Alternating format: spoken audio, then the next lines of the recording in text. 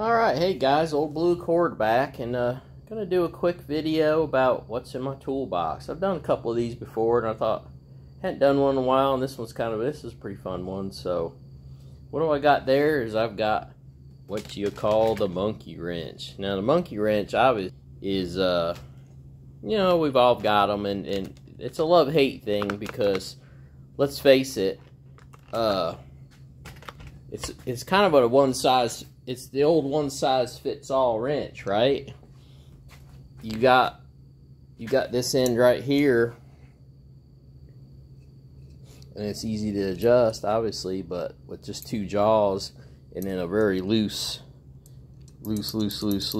fit, you're about guaranteed to strip something. So I don't have too many of them. Now, they're handy, you know, you want to grab something quick, you don't know what size you don't really know what size you're working on or whatever. They can be really handy, but I generally don't keep too many around, and I certainly don't use them too much, because like I said, if you're going to be a real mechanic, these things are better left to somebody else. Now, this is a kind of an interesting wrench, and this is what started my thought about this video. Is let's get better into the light, maybe. It's a Rubbermaid wrench, which is kind of weird, because Rubbermaid, I've never heard of them actually making tools. So, and it's got kind of a squishy handle, and actually it's got the, and I always thought this was funny, it's got the graduated, let's see if this side maybe shows a little better. Yeah, it's got the graduated. So I guess you want to be super precise. You're like, oh, I want to grab a ½ inch in there. And, you know, the mechanism on this isn't too bad. But a funny story about this is I actually worked at a company called Rubbermaid.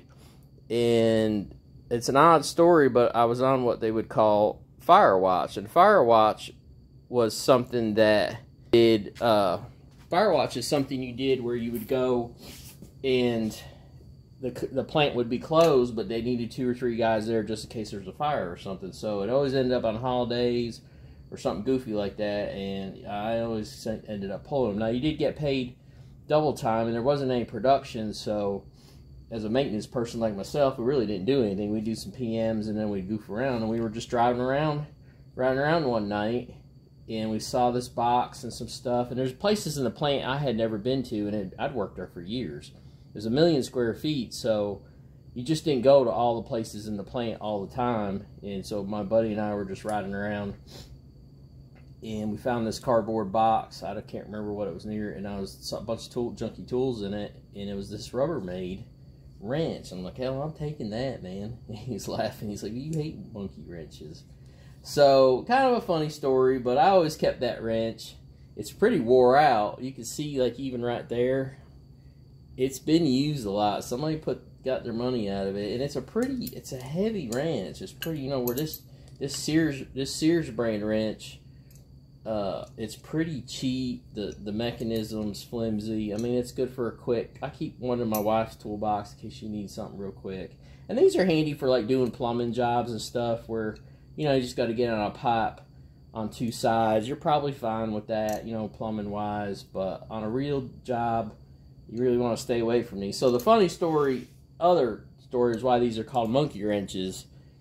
And I started off as a mechanic as a kid, so I started off like 16 or 17, and I just changed tires and plugged tires, patched tires, and then as I got older, and then once I got 18, I could go underneath the car legally or whatever, and I would change oil and stuff, and my boss was like, don't ever want to use one of these to do an oil change. Monkey wrenches are for monkeys. And he used to come up with these funny things, you know, when you're 17, 18, you're kind of ignoring them, but I kind of got the idea that these were strippers anyway. You know, you would tune up your bicycle, you know, you tighten up the hub on your bicycle and strip the nuts, and you figured out pretty quick you need the correct wrench for the correct bolt. So anyway, that's a adjustable wrench, monkey wrench.